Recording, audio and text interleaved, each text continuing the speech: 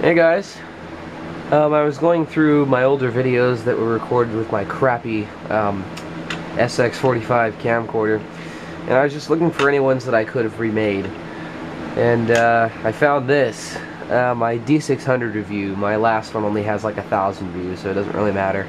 So I'm going to remake it, and it's going to be a lot better, so yeah, it's going to be in much better video quality.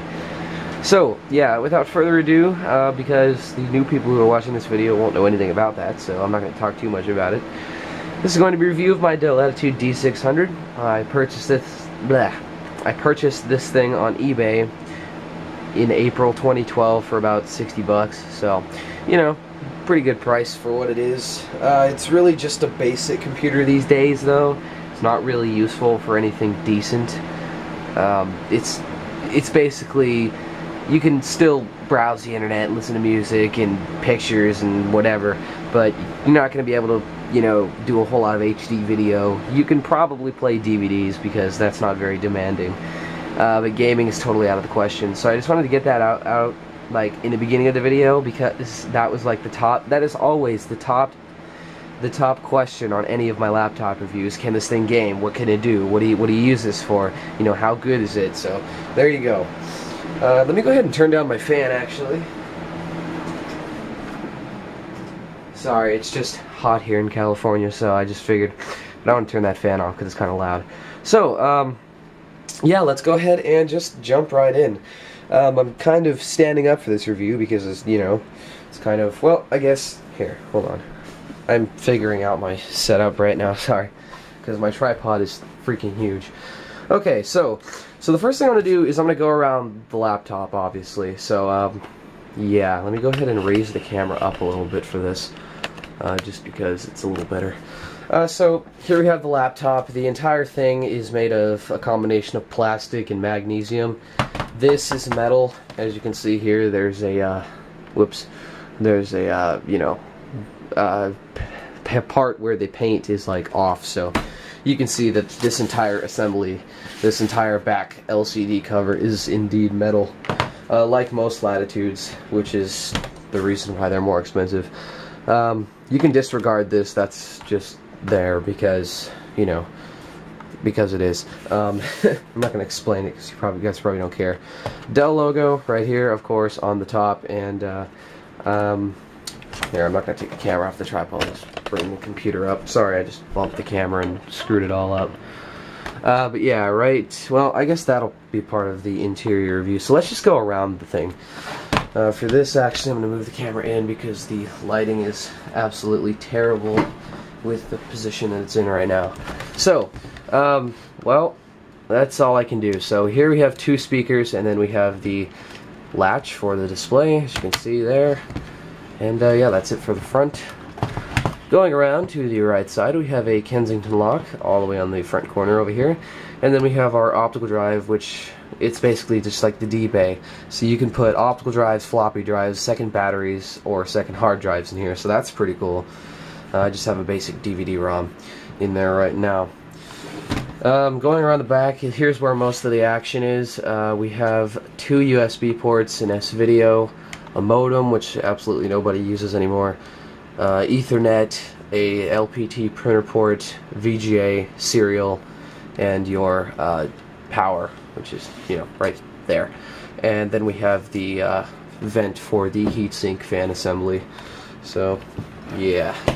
Going around here, this kind of pops out right here. It's just a, you know, the bottom vent, but it kind of leaks over here.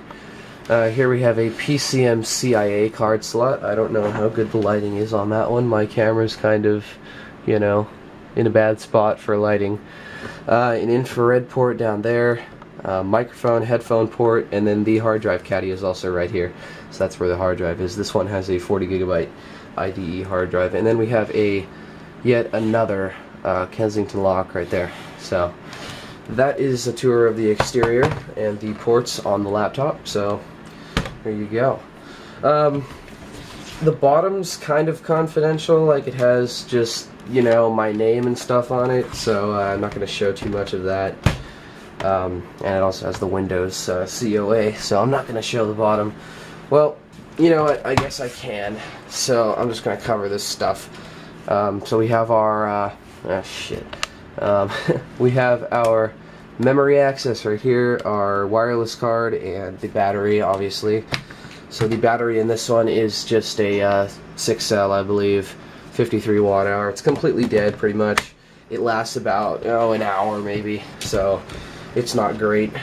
So, yeah, I really need to buy batteries for my computers. Oh, crap.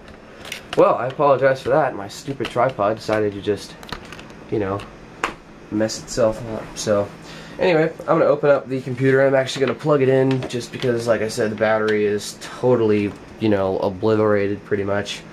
It'll work, like I said, for about an hour, but I'm just going to plug it in. So, here we actually have the laptop right here. There you go. I wonder if I turn the light off, just so we don't get any glare. So that's what it looks like without glare. I'm going to actually keep it off because that's a little better. So going around the computer here, we see we have the 14.1 inch SXGA Plus screen, I think. No, maybe not Plus. It's 1400 by 1050 resolution. You know, oh crap, what the camera? Seriously. Anyway, yeah, 14.1 inches, 1400 by 1050 resolution. And yeah, that's all I have to say about that. I do not know why it's not focusing. Maybe because of that, yeah, it's because of that LED light over there. Okay, anyway, I'm going to actually take the camera off the tripod for this because the zoom on this camera is so slow. So, right here we have the Dell logo, we have the power button, keyboard key indicators, and then sound controls down, up, and mute. And then over here we have the Latitude D600 designation. And then over here we have indicators, 4 of them being power, hard drive, battery, and the Bluetooth. So here we have our, I think, full-size keyboard, and then this is the D600, so it also includes a pointing stick and 2 buttons up here. Here we have our touchpad, obviously, and then we have the stickers, like Windows XP and the Intel Centrino sticker. So that's a tour of the interior of the laptop. Let's go ahead and put the camera back on the tripod there. I'm going to go ahead and back up, and then we shall go ahead and boot the thing up, why don't we? So, while it's booting up, I'll give you some of the specs. Let's go ahead and enter the BIOS real quick, though, just to show you that. So here's the BIOS, here's what it looks like. It's pretty cool, I guess. Just a basic BIOS where you can modify your bootloader and all that good stuff. So if we take a look in here, I'm actually going to zoom for this, I guess. We have a 1.8 gigahertz Intel Pentium M with 2 megabytes of cache. That is a ongoing joke with my regular viewers. 2 megabytes of cache, holy crap! We have 1 gigabyte of RAM at 266 megahertz, as you can see there. We have a 32 megabyte ATI Radeon 9000 graphics card, so not very good. And then, oh yeah, there we go, 14-inch SXGA Plus screen, so there you go, and a 40 gigabyte hard drive. So that is about all you need to know. So those are the specs. Oh, and as you can see, the green, the power light lights up green. I think that's kind of cool. I had a D500 for the longest time, as you would know, if you are a regular watcher of my videos. Don't mind that scan line right there, that's just from the sun, I think.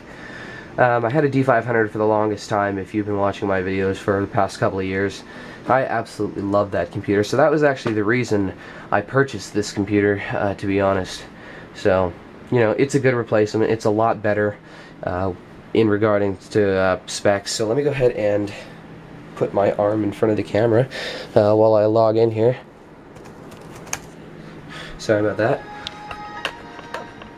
So we have Windows XP Pro Source Pack 3 on here, just for, you know, nostalgia or whatever. It'll run Windows 7 just fine, which, you know, you probably don't want to do that, but it does run Windows 7, you know, pretty well. So I just figured I'd put XP on it just to give it that, you know, nostalgic feel. I don't know, it is for me. I grew up on these things, so yeah. So once again, let's go ahead and take a look at the system properties, just because I feel like doing it again. You guys already know the specs. I showed you in the BIOS, but who cares, right?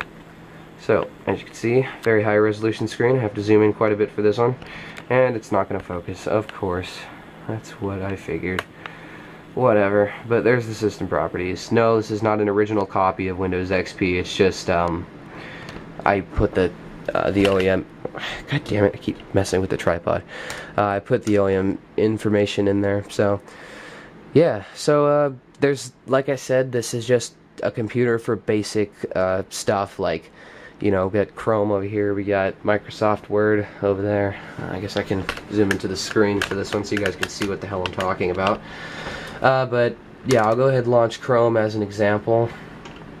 It's not the fastest computer in the world, so it's, like I said, for the third time I think now, it's only good for basic things, but it's still a good, like, child's computer, or, you know, an elderly person. They would totally be fine with this thing. So unless your grandma has high expectations, which I don't know any that do. But let's go ahead and just search Google for Dell 304. So that's what comes up. Anyway, yeah, that's Google Chrome. It's good for, well, I guess I can watch a YouTube video, right? I don't know. Let's go ahead and watch one of my own videos, and I'll demonstrate. I'll see if this, whoa, that was weird. Oh yeah, I have the YouTube center thing, so it looks, that's funny. But we will see how well it'll play HD content. So let's go ahead and pull up the video of my car.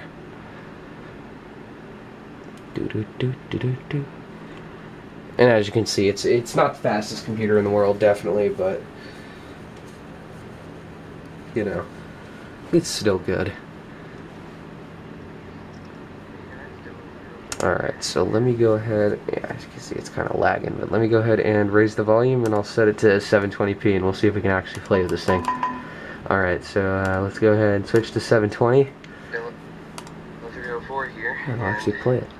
Never have I had something requested so many times to make a video. Yeah, see, it cuts out because it's not the right aspect ratio. And you're gonna get today. Yeah, as you can see, the frame rate is very slow. It's pretty laggy. It really doesn't do well.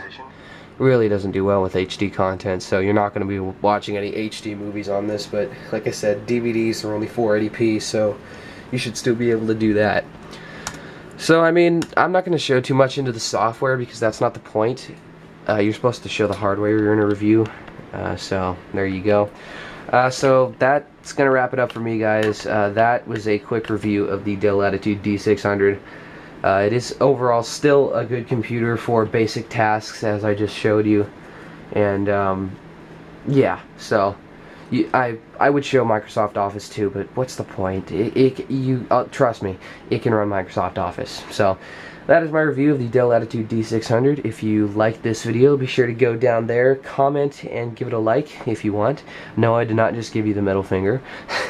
So yeah, anyway, thanks for watching, and yeah, see you later.